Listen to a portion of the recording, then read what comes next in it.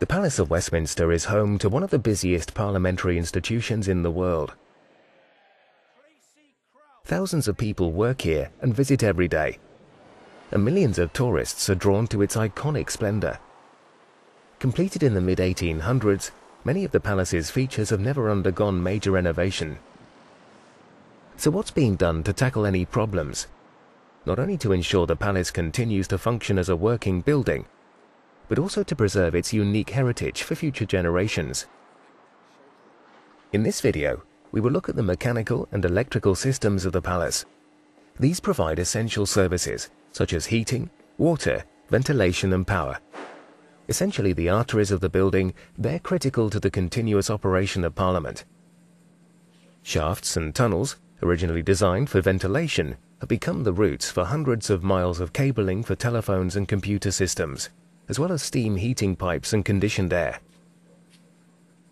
These routes are now extremely congested, making it difficult to access, maintain, or repair the services. Of all the elements of the building, it's the mechanical and electrical services that have the shortest and the most predictable lifespan, and their obsolescence can only be dealt with effectively by replacement. Some of the pipework in these tunnels is between 60 and 100 years old, way beyond their predicted lifespan.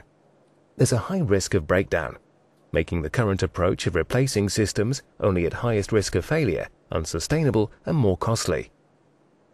In 2012 alone, almost 3,000 electrical faults needed repairing. There are 98 M&D risers and 128 plant rooms. This was deemed to be a very high-risk plant room that would fail imminently, so we've stripped out all of the plant.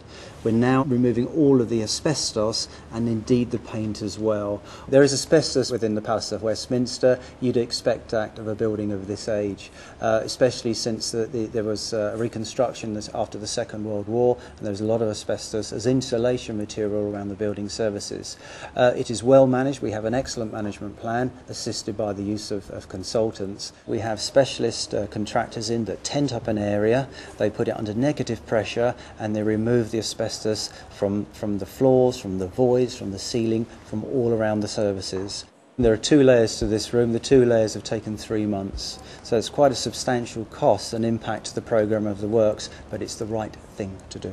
The plant room originally had 4 air handling units that went crossways, very, very tight, very, very congested, as are many of the other plant rooms within the palace. They've now been removed and we're replacing with 2, far more efficient, in fact 80% more efficient than the original. One of the key constraints is that we must have no impact to the building users or indeed any of the visitors.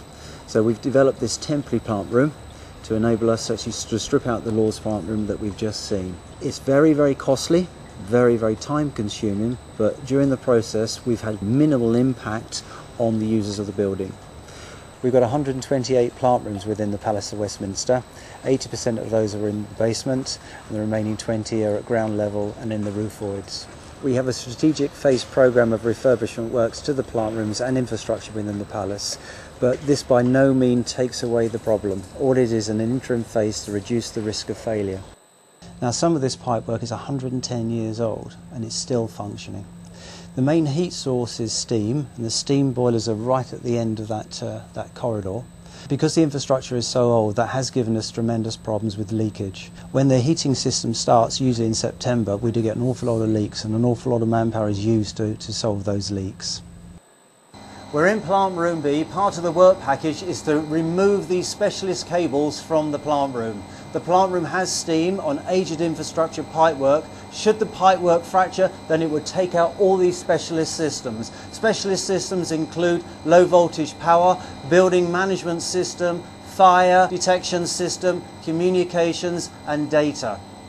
We've undertaken significant surveys around all of the Palace of Westminster, and we've worked out what needs to be done. We've prioritised that list, and we're currently going through a phased programme of replacement of infrastructure where we can, bearing in mind the building is fully occupied. Recently, a pipe burst in the floor above the committee corridor and discharged 30,000 litres of water in 15 minutes. It found its way down through the building structure and flooded the corridor below. It took 3 weeks to repair, and at the same time, essential live services running through the corridor floor had to be managed. Repairing the aging mechanical and electrical systems couldn't be put off any longer because the risk of system failure is so high. But this medium-term program of work is just a fraction of what needs to be done. Only 15% of the highest-risk building service plant rooms are being replaced to buy time while a longer-term approach is identified. To find out more, please watch the other videos in this series.